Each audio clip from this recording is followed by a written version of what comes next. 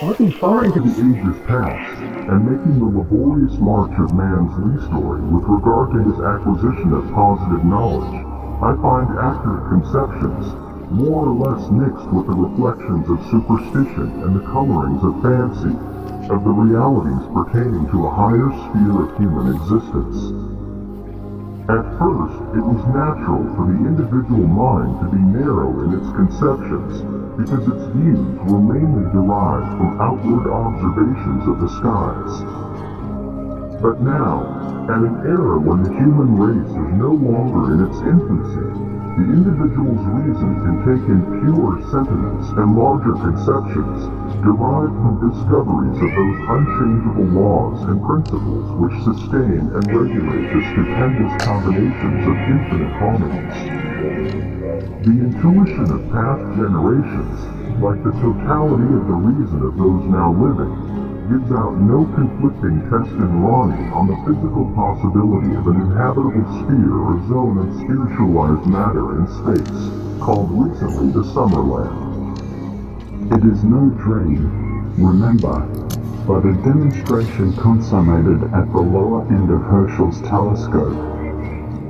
Scattered through the measureless expanse of blue ether, but in the very perfection of order and harmony, are groups of stars and systems of suns, occupying in the heavens positions which are, to the unarmed eye, covered and filled with only boundless fields of nebulae.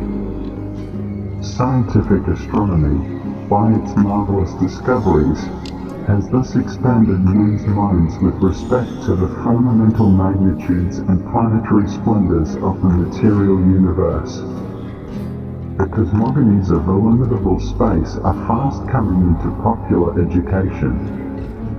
It is now conceded, even by anthropomorphists and other non-progressive religionists, that instead of the Earth being at the outer of God's universe, and instead of the doings and omissions of its denizens being the chief concern and perpetual misery of the entire Trinity, our Sun and its planets belong to the Milky Way not only, but that the Milky Way itself is merely one community of suns and planets of an infinitude of similar systems and communities that float and sing the songs of harmony in the celestial atmosphere of the Univercalium.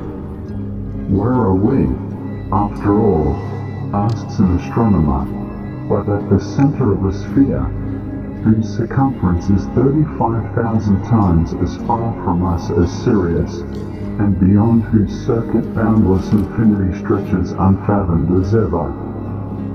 In our first conceptions, the distance of the Earth from the Sun is a quantity almost infinite. Compare it with the intervals between the fixed stars, and it becomes no quantity at all, but only an infinitesimal. Now, when the spaces between the stars are contrasted with the gulfs of dark space separating firmaments, they absolutely vanish below us.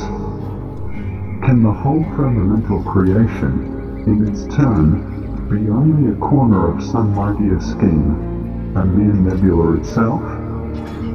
Probably Coleridge is not in error, that it is not impossible that to some infinitely superior being the whole universe may be as one plane, the distance between planet and planet being only as the pores in a grain of sand, and the spaces between system and system no greater that the intervals between one grain and the grain adjacent.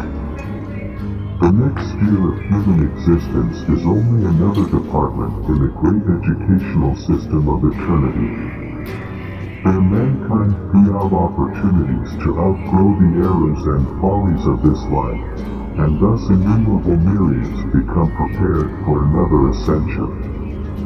If a man leaves this world in good spiritual circumstances, he may possibly ascend at once to a better brotherhood, and be straightway engaged in higher duties, in obedience to higher sympathies and attractions.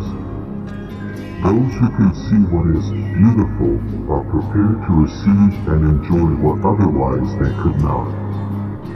while those who go in darkness of spirit will have brought upon themselves discord and misery, though they're without these finer attractions and advantages, and of course they become subjects for the philanthropic treatment and attention of others who have souls for higher sympathies and the essence of a more beautiful happiness. Individual attractions and repulsions prevail very decidedly in some sections of the upper world. They cannot be wholly conquered by will, though they may be governed. Affinities and antipathies come from the action of the temperaments of different spirits in the vicinity of each other. When you pray, therefore, do more to pray for the highest manifestation of the kingdom of heaven, that is, for a social and national condition above the plane of these ungovernable attractions and repulsions, for blessings above the sphere of antipathies and unwise sympathies. The Summerland, more especially those portions of it which are in connection with the inhabitants of Earth, appears to my interior eyes like a neighboring planet. It is the next room in the house not made with hands, but there are an infinite number of other rooms. Characteristics and peculiarities of the lower territories or sections may not prevail in any of the higher divisions of the sphere. When the eyes of the seer look higher, forthwith many of those things which so distinctly prevail as peculiarly adapted to the neighboring existence utterly cease to exist, both out of the people and the scenery, as mankind progressively rise out of peculiar and special attachments, attractions, gravitations, and relations. In that section of the other sphere which lies next to us, the law of social attraction is as powerfully operative as it is in this world. It is not easy to tell why, but the dwellers are gregarious. They are attracted socially to remain very near each other. But higher up, or rather, away in more refined sections, the people are influenced by other interests. In fact, the Indian-like gregariousness becomes distasteful to those who seek and encourage the finer attractions of the Summerland. Their new and higher and larger affections render their former selfish relations almost antipathies.